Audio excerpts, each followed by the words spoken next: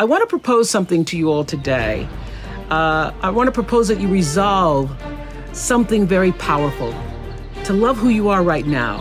And of course, I think that wanting to be your best self and setting goals and intentions is really major. Take a moment to look at what is really running through your mind about yourself that may be holding you back. The energy of the universe responds to positivity. And so if you're telling yourself you're not slim enough, you're not good enough, when that negative chatter starts in your head, stops, lean away from it. And you let those thoughts of not being enough seep in, you can't really act out the best of yourself.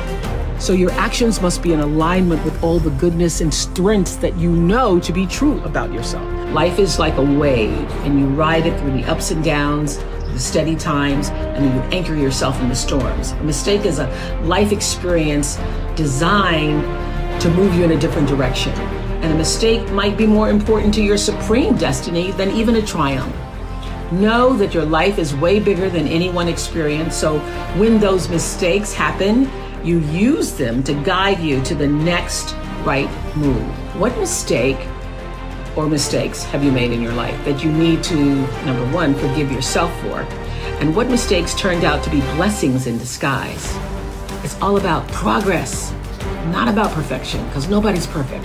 It's about progress. I believe that when you're fully present, that's when you're actually fully alive.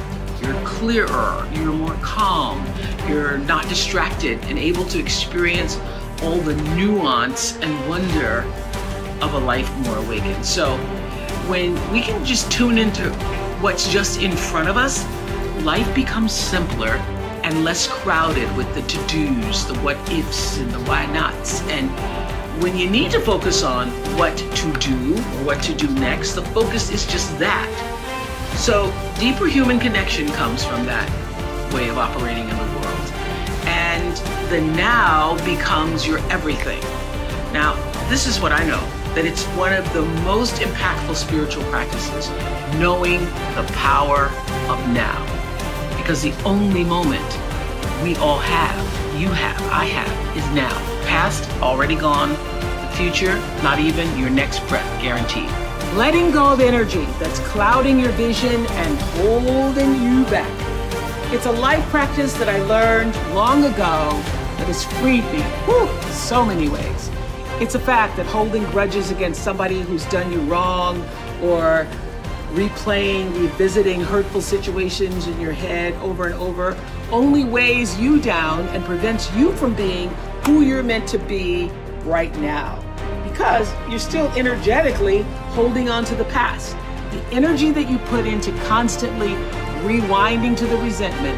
Why did they do that? Why did they say that to me? I didn't deserve to be treated that way. All of that only keeps you stuck.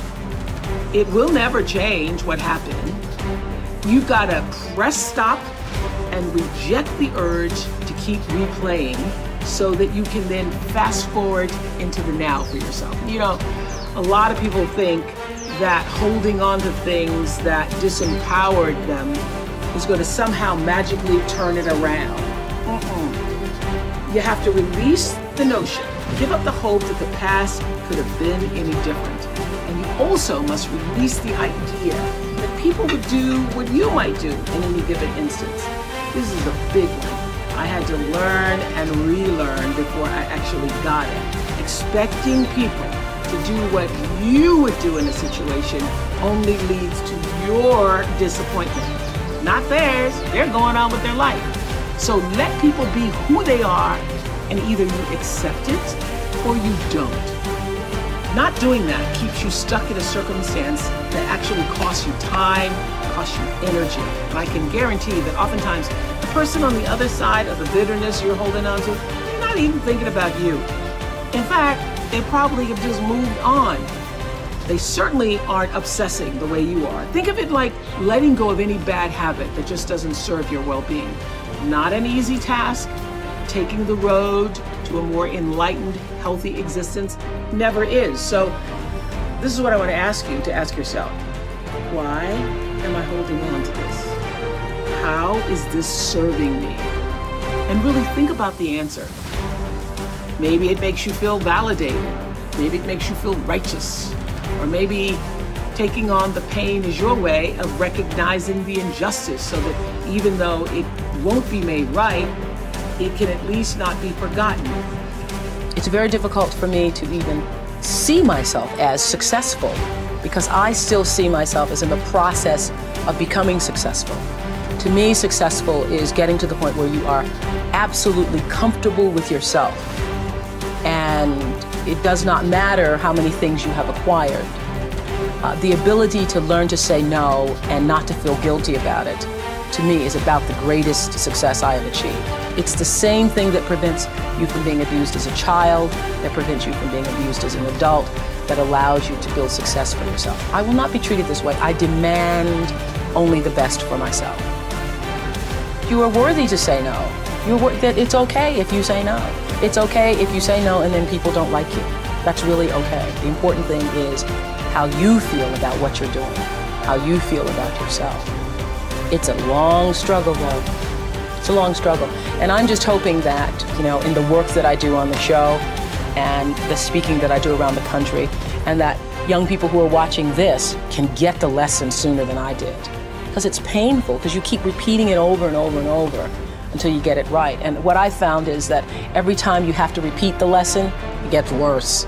Because I call it God trying to get your attention, the universe trying to get your attention. So we didn't get your attention the first time, so we're gonna have to hit you a little harder this time. So I'm still doing it, I'm still learning. Turn your wounds into wisdom. You will be wounded many times in your life. You'll make mistakes. Some people will call them failures. But I have learned that failure is really God's way of saying, excuse me, you're moving in the wrong direction.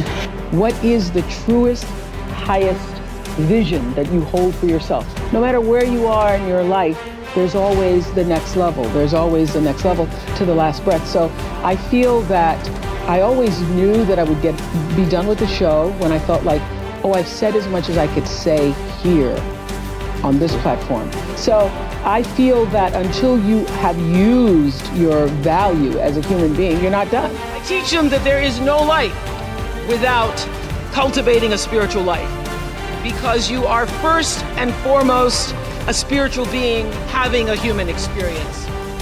And if you lose sight of that, it's easy to get lost in the world, and no one can save a world that they're lost in when they've lost sight of their own Lord Star. So having a spiritual life actually means actively and ritually creating the space in your life all the time for gratitude, for kindness, for empathy, for inspiration, for joy, and for reverence for life in the home of your soul first.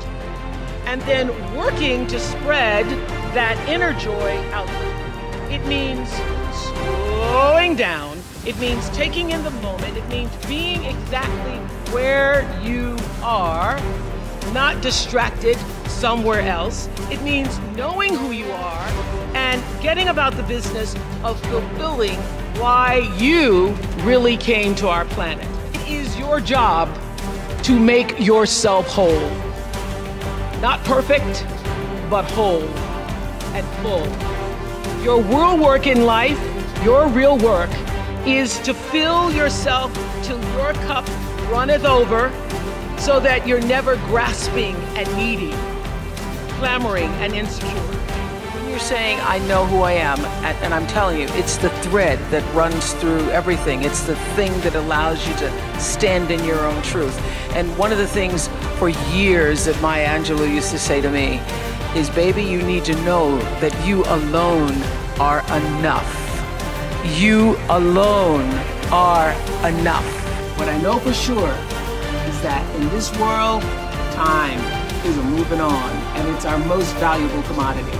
You can never get it back. So staying in that loop, playing it over and over in your head of hurt, only amplifies your pain. Let it go. Exhale, make room in your heart for something that is uplifting. Surround yourself with people who want the best for you. You have the ability to shift the DNA of your spirit and control how you perceive life. So why not lighten your load and let it go?